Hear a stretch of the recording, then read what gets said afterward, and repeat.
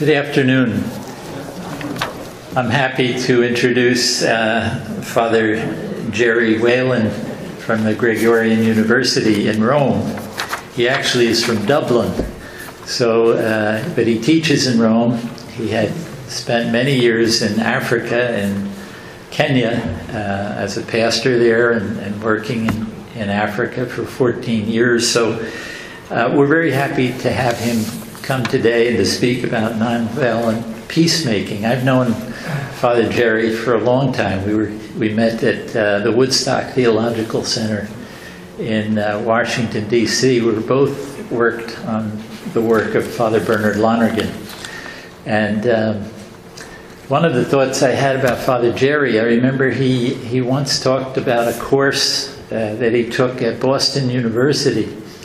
And the teacher was talking about something to do with understanding. And as he was listening, he said to himself, he doesn't have it right. And it was a moment he remembered and he talked about later. And if you know anything about Abraham Maslow, he says we have these peak experiences that we remember and that form us.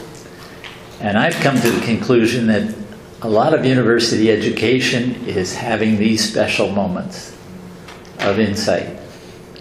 I can remember being in Father Hollywell's class here at Seton Hall University and hearing him quote St. Augustine, "You have made us for yourself, O Lord, and our hearts are restless until they rest in thee." And that was a peak experience. I still remember that class that I had here at Seton Hall University.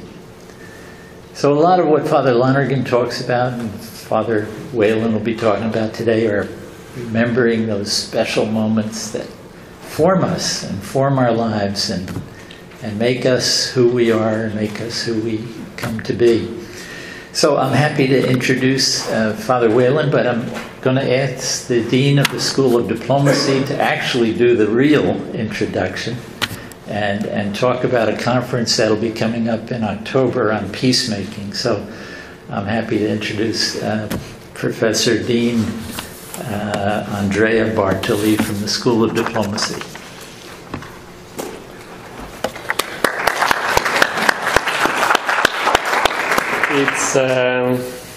It's beautiful to be here, and it's beautiful to share a few words before Professor Whelan, Father Whelan, will speak.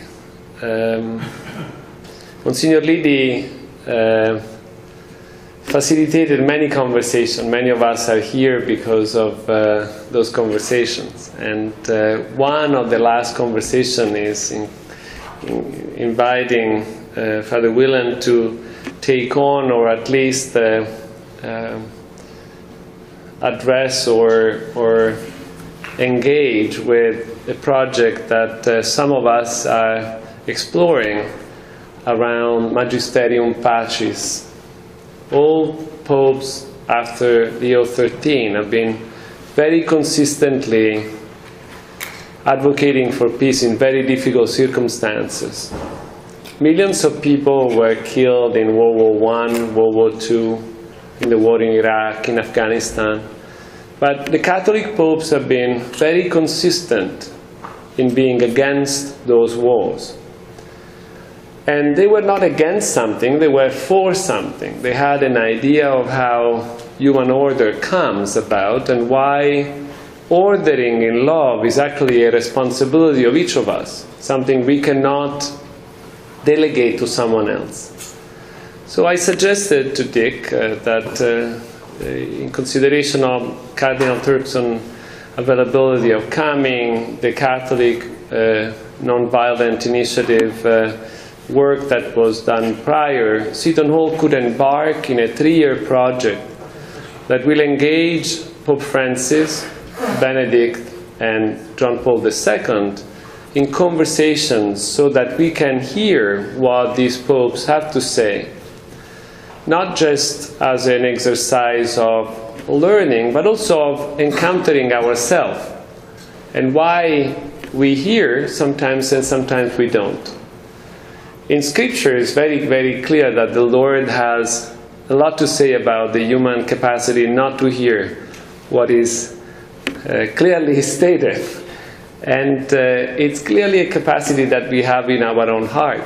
And the two examples that Monsignor Lidi just shared are very interesting, because he was mentioning one reaction of Father Whelan to say, I don't think that he's got it right, and his reaction to Augustine given by a professor, because one was an assent, I agree with you, Augustine is speaking about me, I am restless until I am in God. And the other one is, I am hearing what this professor is saying so precisely that I'm actually questioning what the professor is saying, and I think he's wrong, he doesn't have it right.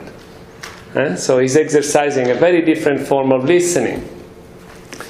But I think that this is the beauty of the university, is that we encounter continuously this responsibility of thinking, this responsibility of assenting, this responsibility of deciding, is this true or not? Is this good or not? Is this important or not? Is this relevant or not? And our decisions is actually fundamental and constitutive. So I'm very delighted that I am with you listening to this nonviolent peacemaking lecture that clearly comes from a long trajectory in conversation with Bernard Lonergan and Robert Doran, and invites us into a future that must be more attentive in listening and understanding. I am delighted to be here, thankful to Monsignor Lidi, thankful to Father Whelan, and I'll give him the floor. Thank you.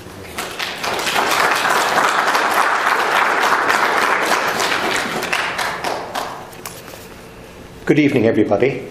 It's a great honour to be here. I've been to Seton Hall a few times before. My brother lived in Chatham until recently and has moved with his family down to Houston. Father Lidi is correct in saying we both studied Lonergan, but the fact is I studied Father Lidi, Monsignor Lidi, on Lonergan.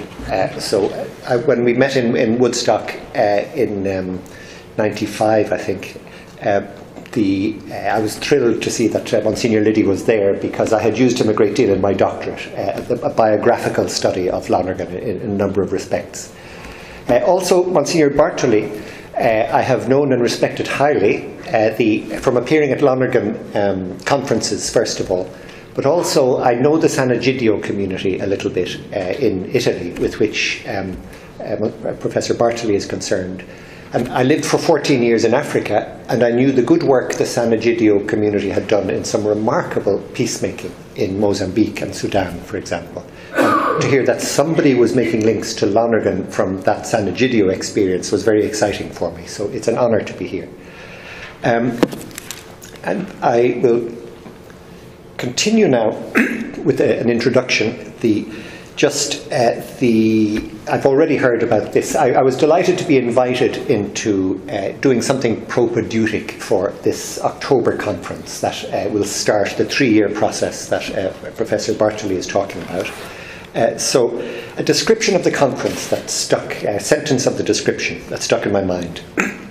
Individuals need to embody the vocation of peace of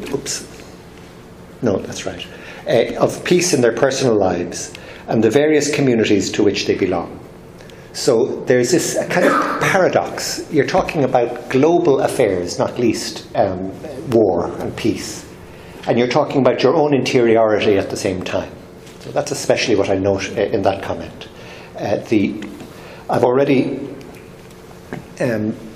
put on the title that I want to make a contribution explaining in general terms how Lonergan's epistemological and methodological thought is relevant to this. But others are working on that as well. I don't know if you've seen this book. Professor Bartoli says that he advertises it. Transforming Conflict Through Insight, Kenneth Melchin and Cheryl Pickard. So I'll arrive at that point at a certain stage of my talk. So I highly recommend it. It's terribly impressive. It's a subgenre within Lonergan studies to engage with conflict resolution. If there's a particular addition I want to make in this talk, it is to notice that a fellow called Robert Doran, who was actually my doctoral director in Toronto, a Jesuit of a younger generation than Lonergan from Wisconsin, adds something to Lonergan, in my opinion, even at a fundamental epistemological level, that is relevant all the more so for peacemaking. That is a notion of psychic conversion. Some of you who've studied a bit of Lonergan perhaps might have heard that Lonergan speaks about religious conversion, moral conversion, intellectual conversion. And now Doran adds a notion of psychic conversion that I accept and I use, and I want to talk a little bit about that. Now this is actually the email that Monsignor Liddy sent me. I was all set to give a talk on a much more easy topic for me that I have given before, and Monsignor starts to constrain me to try to feed into this process that is already present in Seton Hall. So let's just notice something of his very perspicacious comments on what I had been telling him about what I'm already studying these days and how it connected to this peacemaking topic. The notion of psychic conversion and symbols as a way of getting concrete conversions to peacemaking, even in universities where there's a lot of fighting. Anything Pope Francis has said about this, question mark, using Lonergan's notion of conversion in general to illuminate peacemaking on the personal and political level. So it was Monsignor Liddy who really prompted me to formulate my topic for this talk. I have a book coming on Pope Francis and Lonergan that is implicit in what Monsignor Liddy was saying, but not really Pope Francis and Doran. The book wasn't long enough for me to get on to Doran. So in truth, I won't be saying much about Pope Francis. The question time, you're most welcome. There's all sorts of connections. I'm very enthusiastic about these links, but I understand a number of students will be leaving for another class at 5 p.m. I expect to take about 35 more minutes. So I'll do the talking, and then I'll be staying around for any length of questions that people want. We could get on to the Pope Francis link perhaps in question time, but not really in my main talk. So I hope you'll forgive me if I talk quite a bit about myself now.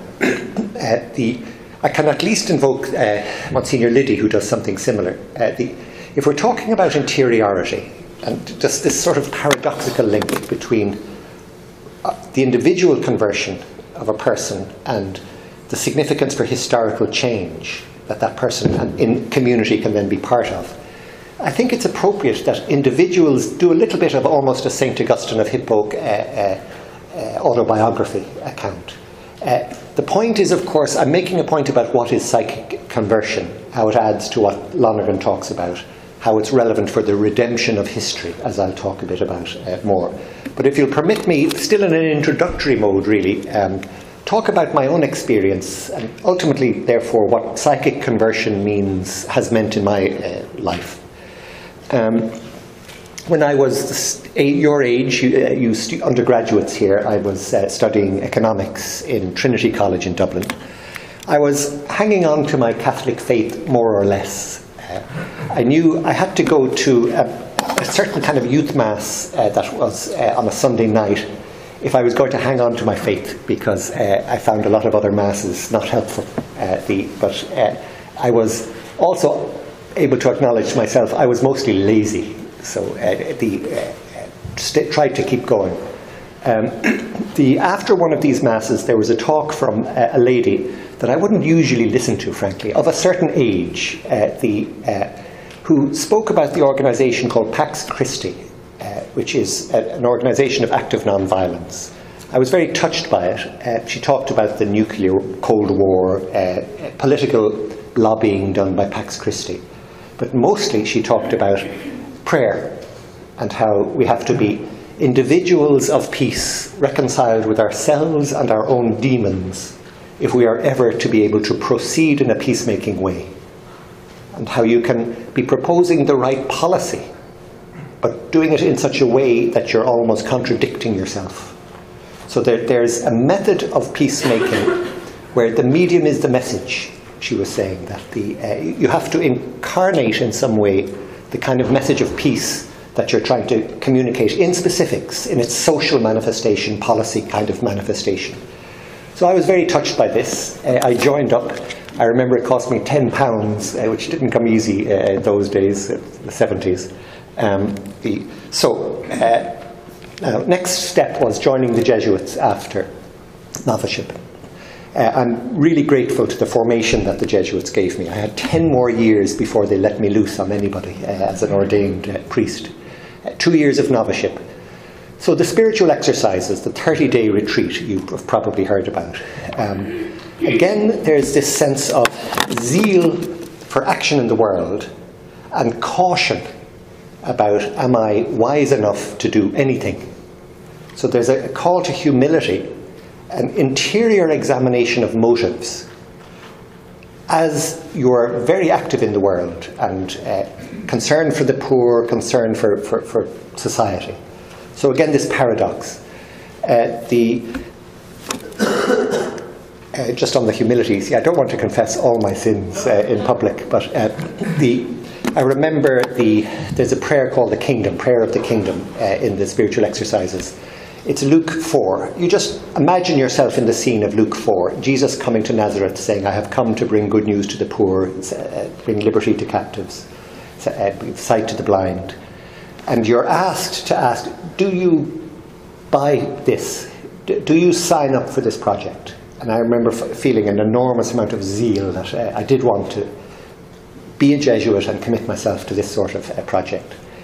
Shortly afterwards, I'm imagining Jesus in different gospel scenes. And I'm getting preaching and healing.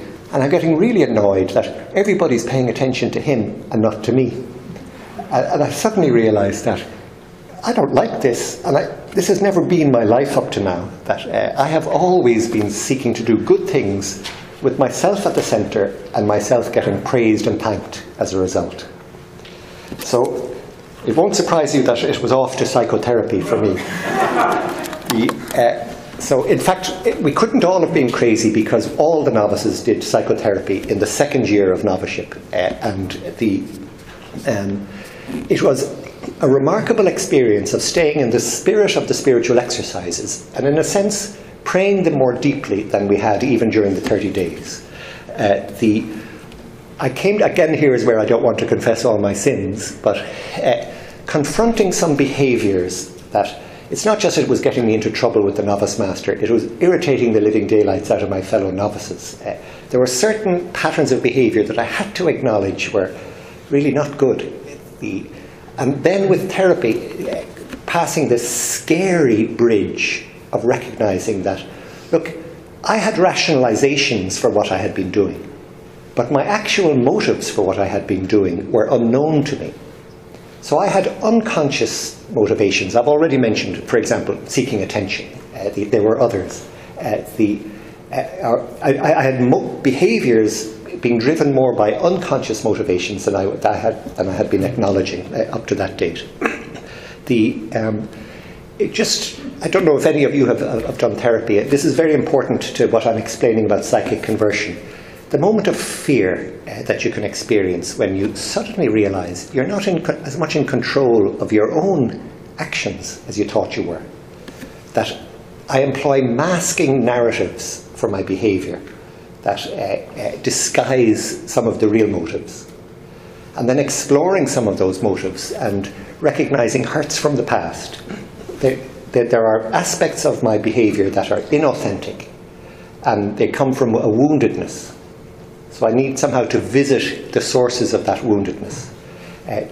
So like the story has a happy ending, so to speak, but I want to emphasise the moment of fear that when you're in the middle of just opening the window to the fact that there's stuff down there influencing me. And if I've spotted one of my motives that needs working on, what more will there be? what rock do I have for my self-identity? Here it was very helpful for having done the spiritual exercises, because I had actually had a very strong experience of God's unconditional love. So to take the risk in prayer of saying, look, I let God's unconditional love into this area. And of course it remains unconscious to a considerable degree, but I was praying in a more real way in the second year of the novitiate than I'd ever done in my life before. And it had to do with this therapeutic insight that there are realms of my motivation that are unconscious to me and are doing me no good. So unconscious motivation to authenticity. So this just briefly anticipating what I'll be saying in a more explanatory way later in the talk. Unconscious motivation and authentic self-transcendence. So Bob Doran says that psychic conversion is the process that I more or less can understand from my novitiate experience. You know, we're all a bit hesitant to say I'm completely religiously converted, morally converted, intellectually, psychically. But I understood what he was saying by saying that psychic conversion involves finding ways to help the unconscious cooperate with my authentic self-transcendence.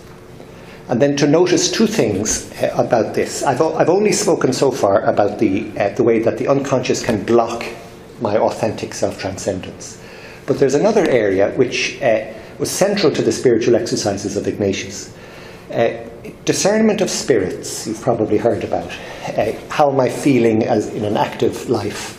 I'm aware that I'm subject to both the consolation that comes from the Holy Spirit, the desolation that comes from the enemy of human nature.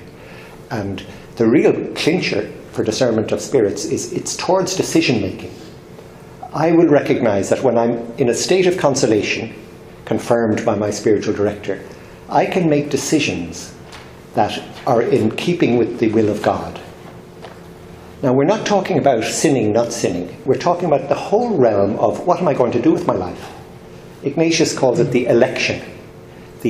So discernment of spirits, to start with, concerns election of a way of life. I'm going to get married. I'm going to be a doctor, a lawyer. I'm going to join the Jesuits. There's no saying, there's no rules about that. There's a whole area of, it's kind of an aesthetic choice. What just seems more beautiful to me to make of myself? My sister told me about being proposed marriage by her boyfriend, really not being sure, knowing all his defects. And she tells us all on a regular basis what they are. But having a dream in the night and waking up certain that he was the one. And they've got 8 grandchildren now, the two of them. So that was her. You know, who's to say who you marry? Who's to say what career you choose? It's got something to do with the unconscious. It wells up in your affectivity. There's this whole way in which the unconscious can be freed from being an obstacle to your self-transcendence to being a positive resource. If you've heard of Rosemary Houghton, a spirituality theology writer, has written a book called The Passionateness of Being that Lonergan liked a great deal. And I believe that notion of the passionateness of being is a reference really to the way the unconscious can be mobilized as well as the conscious aspects of self-transcendence to direct a life. Okay, I'm going back then to my academic training. So in a sense I've explained a little bit of the essence in some ways of what I'm trying to do here today, which is psychic conversion based on my personal account. And of course the point is to invite you to think similar thoughts. But I'm heading towards a more technical explanation of Lonergan's thought and Doran's thought and its relevance for peacemaking now. So as I went into academic formation, I was using my background in economics. I was very motivated to work for the poor and to go to Africa, in fact, where I did go for 14 years. But this experience I'd had in formation in the novitiate made me just a little bit cautious that not everything that glitters is gold, so to speak, even in social justice ministry. And I became a little bit cautious about quite a few of my fellow Jesuits. And I would hazard to say, in some of the general tone of the way the Society of Jesus was in the 1970s and 1980s. A certain immature step towards how to link faith and justice, as they said. That there was something more to be understood and embraced here. Just quite unkindly, the way I put it myself, was coming out of the novitiate. I'd see some Jesuits active, especially in the social justice ministry, and I'd say they should go back to the novitiate. They should go back to my novice master. I can see in them some of, for example, the attention seeking that I was involved in. So a caution that is a discerning caution about even work such as Option for the Poor, the most noble, working for others. So that's good old Karl Marx there, you see. I think implicitly, without meaning to, there was a slipping into a certain Marxist kind of thinking for quite a lot of people that wanted to transform society. Conversely, these were the years of Pope John Paul II, the Solidarity movement, and the clarity of that Pope John Paul had, that Wojtyla had as a philosopher, about conflictual change over against the communists in Poland, always by peaceful methods. So he had developed a whole philosophy to support that. It's why he was so quick-footed as Pope to say yes to solidarity the moment it had its first strike. You know, Lech Walesa, the solidarity movement. Before many of you were born, I understand now, but it was exciting at times for me. Active non-violence, a different way to change that is not Marxist, and clearly was not Marxist when it was in Poland that was opposing communism. Now, there's a 2-semester course here that I'm not going to really get into, but in my academic work I became aware of continuity with the Pax Christi organisation that I had known, that there is a discipline of active non-violence that is taught, and I don't know, perhaps it is taught here, I hope so, in Seton Hall. This wasn't the central line of my studies. I would specialise in Lonergan, but I was aware here of so this whole list: Daniel O'Connell of Ireland, Henry David Thoreau, I hope you know him quite well, civil disobedience, both literature but very much this active non-violent philosophy for how do you change an unjust state in a democratic state where you want to observe the rules of the democratic state, sort of, even if you're put into jail for active non-violent protest, but it's within democracy. Mahatma Gandhi, Martin Luther King, Nelson Mandela. I don't know if you've heard of the Philippine People Power Revolution that overthrew General Marcos in 1986. And the point was, there was a self-aware method that they were trained in, how not to be violent with the police, even if they're knocking you on the head when you're making a peaceful protest, this kind of thing. Daniel O'Connell, the Irishman, I was delighted to hear, is a sort of founder figure. Just one comment on him. He witnessed the effects of the French Revolution. He was an Irish nationalist around late 1700s, of a fairly rich Irish family as Catholics go. But so very committed to work for independence of Ireland from Britain, very aware of many injustices. The 1700s were a rough century for Catholics in Britain and Ireland. But he was taken aback by seeing the consequences of violence after the French Revolution, especially, in fact, in Napoleon. So from scratch, in some ways, he determined to adopt a method that would employ the instruments of British democracy. While there was all sorts of distortions in elections, it was still possible to get Irish members of Parliament elected, who would then try to block the business of Parliament unless concessions were made to the Irish independence movement. Anyway, that's just a little bit of kind of self-advertising as an Irishman. So now I move along to my African years. I'll talk more about some of my academic formation as I talk about Lonergan, but I found myself not only studying in Africa, but not only teaching full-time theology, but for a period being assigned as pastor to a poor parish in Nairobi. That's a photograph of it when Pope Francis visited.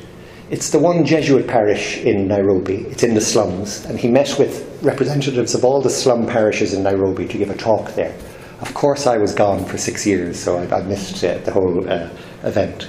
But happy 6 years I was there. I want to talk about two experiences of active non-violence as a pastor of a parish with which I was directly involved. Well, first of all, a prelude to that. There was a certain organisation of priests from the poor parishes of Nairobi, the periphery, as Pope Francis says.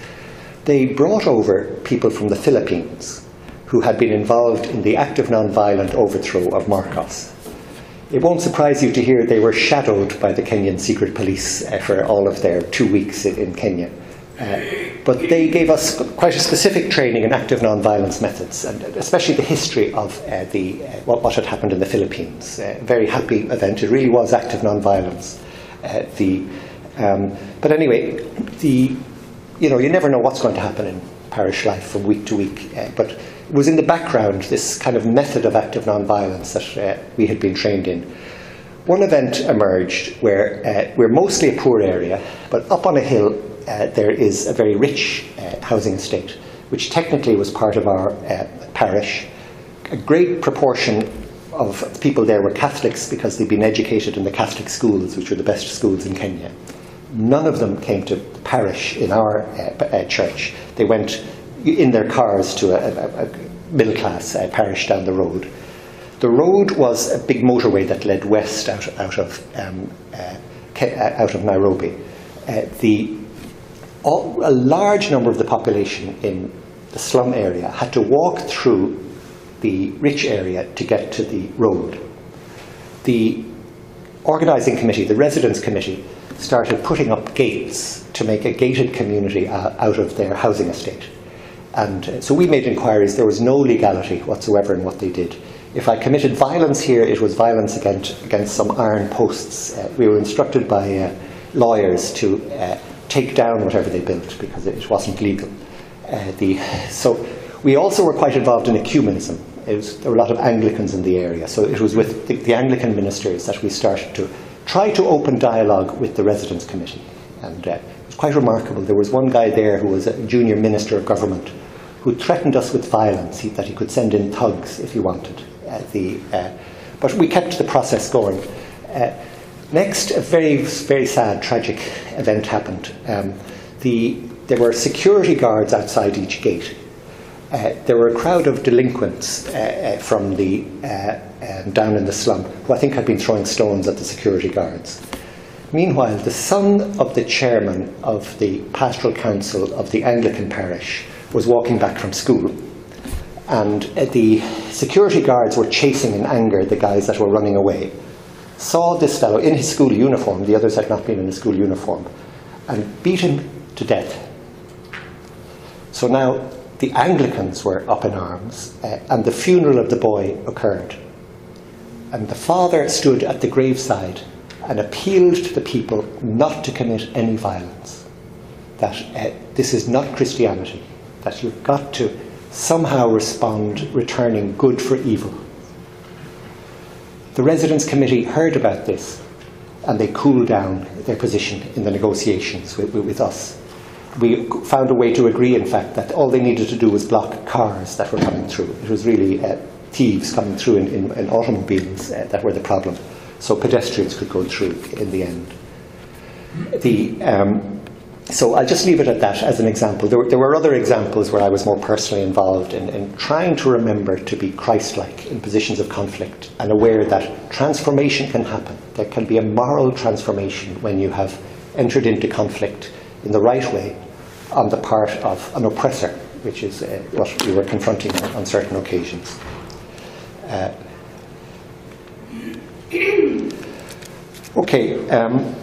The Bernard Lonergan. So this is, I'm aware of time and I know people have to go. I'm only arriving at the very technical philosophy, theology now, but I've covered the basis, basically, of what I'll be explaining in a more academic, methodological way now. Bernard Lonergan was deeply affected by the economic crash of 1929. So he was that age, he was from Canada, already a Jesuit. Had studied philosophy, very brilliant, attracted to cognitional theory to the questions of how do we know anything. He recognised that was very important.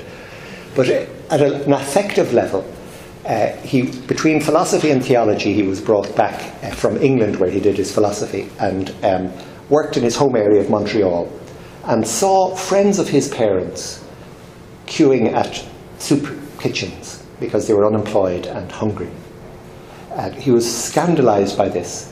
He would soon later go for studies in the Gregorian University, where I teach, in Rome, and witness the rise of Mussolini. So he had economic depression, the rise of fascism, and he felt very committed to try to help society out of this. There is a crisis of civilization that is evident. Now, being the kind of intellectual that he was, he said, this has intellectual roots. For example, I'm convinced, he said, that there were economic mistakes made at the level of theory that influenced government decisions, that made the depression a depression in 1929 instead of a recession.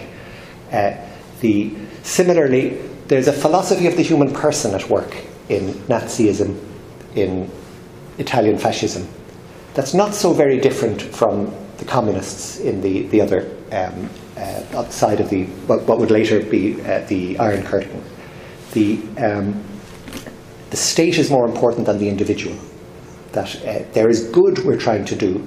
It might, in the case of Nazis, just be for the Aryan people, but basically we will, to say the least, break eggs to make the omelette. That the dignity of the individual did not have a place, and there's also a sort of utopia here. We're trying to solve everything here in this life. We're going to attain a perfect society at all costs, but it's the state that will do it, under the control of an elite that knows better than everybody else.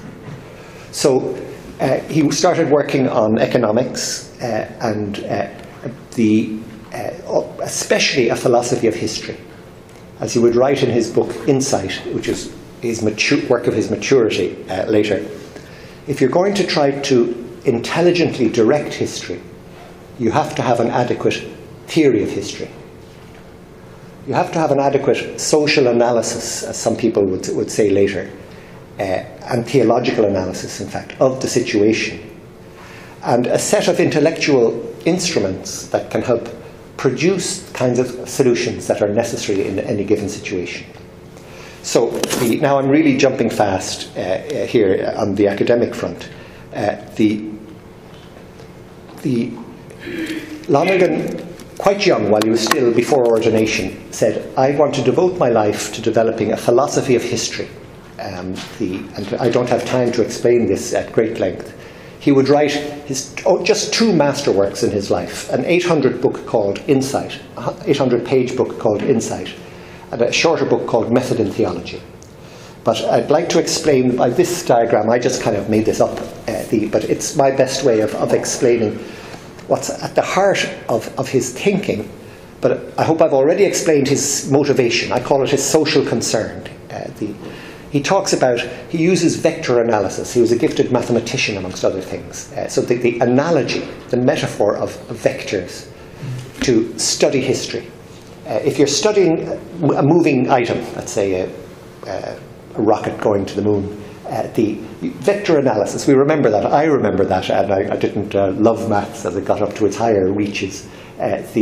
So they're a model, an idealized model of forces. You never see a vector in real life. These are theoretical instruments that you use that when combined, they produce the trajectory that you're already observing and predict its further direction.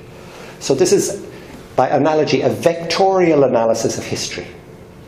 So his first principle is to say, if we imagine a situation where everybody was authentic, what would history look like? This is the imaginary vector of progress in history. Now, I've sort of put things out of order a bit. The next slide is about his basic epistemology, that we have a process of knowing that passes through experience, understanding, judgment, and decision.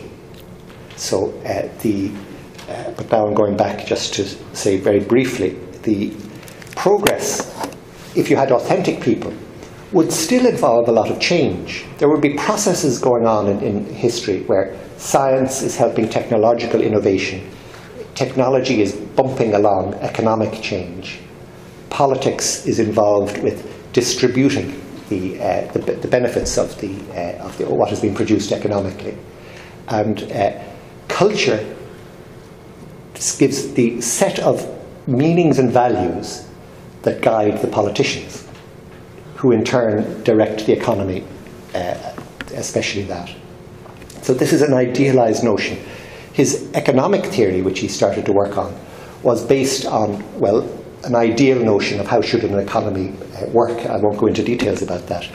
Progress. It's a process. Next, vector. Inauthentic decisions. We go off the rails personally at any and all of the levels of knowing. Attentiveness, be intelligent, be reasonable, be responsible. So, consequences in society of inauthentic decisions produce a series of decline policies. So now the reality we face is a mixture of a social reality where policies have been decided upon that are sometimes both good and bad, and we live with the hodgepodge of progress and decline in our society and in our culture as well. So there's a great need then to have a measure on what is authentic. I'll go again to the next. There should of course be an arrow there, and I just don't have the technology to draw that arrow through those 4 levels of consciousness.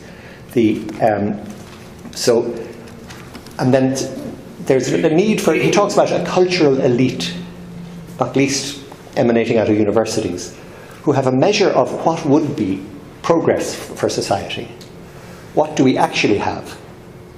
And then, I go back again, this third arrow needs a fair bit of explaining, but to start with, it is that these cultured people who are working at their own authenticity would learn to reverse decline and promote progress in history, in the history around them, in the social structures around them, but first and foremost at a cultural level. Clarify what are the meanings and values that we should be living by, and then hope that the consequences for more structured policies would follow from that. It's just that we are never authentic, is the catch. So at a philosophical level, I've been speaking about the process of doing this. So really, I'm going, where am I going? Excuse me if I'm giving you a headache with these changes of slides. Redemption comes from Jesus Christ. Lonergan is saying that he talks about moral impotence. The human race is caught, left to its own devices. Inauthenticity is stronger than authenticity. Decline is stronger than progress in history.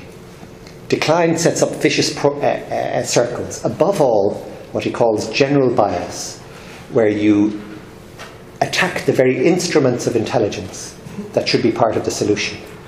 So you abuse as a nerd, as an egghead, anybody who's trying to formulate intelligent solutions at a level of culture and social structures.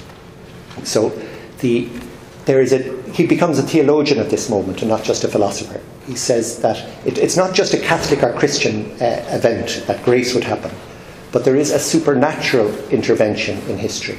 I see how time is going. Feel free to leave. I understand I've been warned that a number of students have to leave, so as you wish in your own time. So the redemption of history that reverses decline and promotes progress will have to come from communities of God's grace. You can talk about the ins and outs of that. The Christian church is at the heart of this, he certainly believed. United Nations, what are even the communal secular institutions that are actually channeling grace into communal reflection? Now, I come to this book. That's the title of this book. This is Lonergan applied to the subgenre of the conflict resolution. It's an excellent book. In many ways, it is, of course, an exercise in confronting the decline in society that represents violence, especially the conflicts. I think of Northern Ireland all the time, the Protestants, Catholics fighting each other, loyalists, nationalists. So very briefly, it's an invitation. First of all, this book is for training mediators. So these mediators should be part of what Lonergan calls this cultural elite of people who have self-appropriated the structure of their own authenticity and are able to try to then work with communities who will, to try to get them to a place of reconciliation and return to progress from the place of decline where they have got themselves. So the mediation process involves the dialogue of parties. And above all, it's to trace the steps you took in this process of decision-making. Where might you have gone off the rails to make a violent choice? But then also, try to get inside the head of the person that you're in conflict with. So Catholics in Northern Ireland have to try to understand the good that is in Protestants and how their historical narrative of their own lives includes occasional massacres by the Irish Catholics around them. So an empathy for the other position. And then again, I knew some specific people who worked in Northern Ireland, helping groups of Protestants and Catholics write a joint narrative that does justice to the two traditions, recognises how violence occurred, but finds a way to move forward to a new reconciled position. The amazing thing in Northern Ireland is that there was a peace agreement. Of course, we could talk more about this. So now it's 4:47, and I'm only now getting to the main point of my talk, in one sense, but I believe I've been covering it also. Robert Doran adds something to this. I've given an explanation of Lonergan's affective commitment to helping history, helping the poor who are suffering from bad economic policies, etc. But his highly theoretical move then to work on epistemology, philosophy of history. He's convinced that there has to be work at that intellectual level if real and valuable policies will be applied.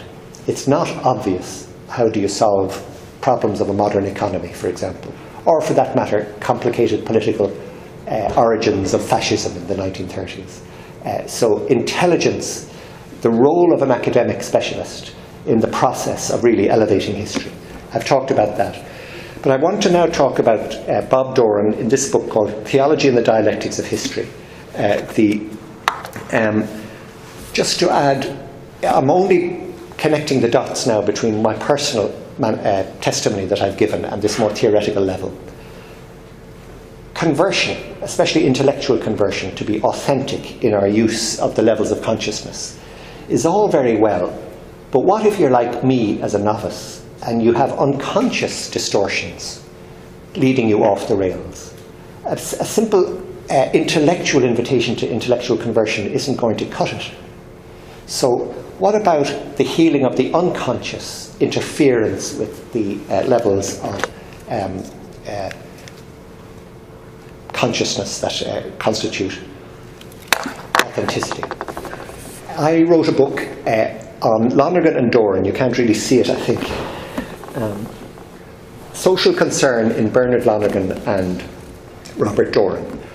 I tell kind of two intellectual biographies, the Lonergan biography, and then I suggest that Robert Doran is in continuity with Lonergan, a fellow Jesuit, a kind of anointed son by Bernard Lonergan. He became the curator of the legacy of Lonergan for publishing the collected works of Lonergan. As a fellow Jesuit, he did this under obedience or with the permission of Jesuit superiors. But there is this expansion of the notion of psychic conversion that becomes crucial to helping authenticity happen, and even to the theory of history. There's an expansion of the theory of progress, decline and redemption that comes from Doran's edition. So I want to just briefly mention this. I don't know if you know this painting, Salvador Dali, The Christ of John of the Cross. It's actually in Glasgow. I got permission to use it on the front cover of my book. It's really more about resurrection than it is about crucifixion. You know, we're lucky there isn't a hippopotamus upside down in this painting, being that it comes from Salvador Dali. This is his very Christian Catholic phase at the end of his life. But it's really about the value of the cross breathing life onto history. If you see there's a lake and a boat there, in truth it's Galilee. It's John 21, the resurrection scene to the disciples after fishing all night. But I understand it also to be the crucified and risen Christ hovering over the course of history, redeeming it.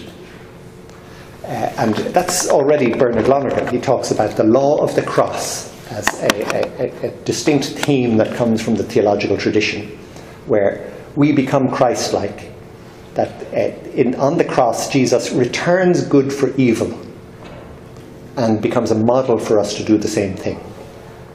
But what I want to talk about is that with Doran's greater psychoanalytical background, he gets inside the dynamics of how the cross saves us as a symbol, and even how, as messengers of the cross, we become cooperators in the redemption of history.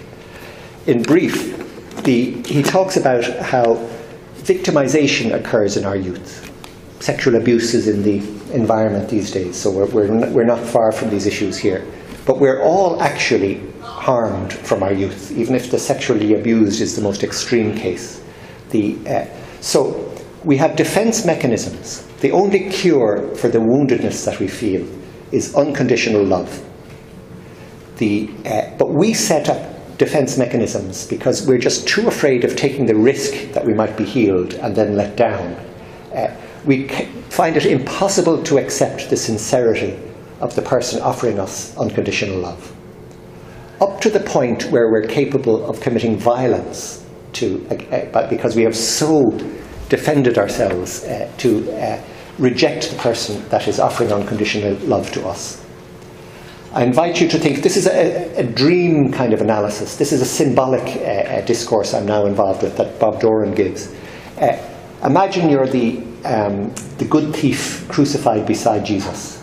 You have been in this compulsive bad behaviour and you've got your just rewards. Along comes Jesus and you say, truly this is a good man and he's definitely dying. Now I can accept there is an offer of unconditional love here that is not insincere. The switch gospel, Mark, the centurion at the foot of the cross, truly this was a just man. So the image of the cross as the unconditional love up to the end, whereby it accepts the rejection that we who are too hurt to accept it apply to it. However, there's one even worse bit of news. I invite you to imagine that we are also the soldiers who hit the nails into the hands of Christ. It's not all victimization or misbehaviour. There is sin in the world and we participate in it. So symbolically, we are both the soldier that hammers the nail into Christ's hands and the good thief who is promised, today you will be in paradise with me. So, and this all is made understandable by the resurrection. So it's the resurrection of Christ that helps us make meaning of suffering and equips us then to become what somebody called the wounded healer. There's this paradox whereby we're not perfect overnight, but there's a process that we who are wounded are nevertheless significantly in a process of healing. And we have this paradoxical deep desire to spot other people who are up to the same funny business that we have been until recently, violent and otherwise. So who spoke about the wounded healer? No. Of course, he wrote a book of that title, but who spoke first? Who was Henry Nouwen quoting? It's Carl Jung.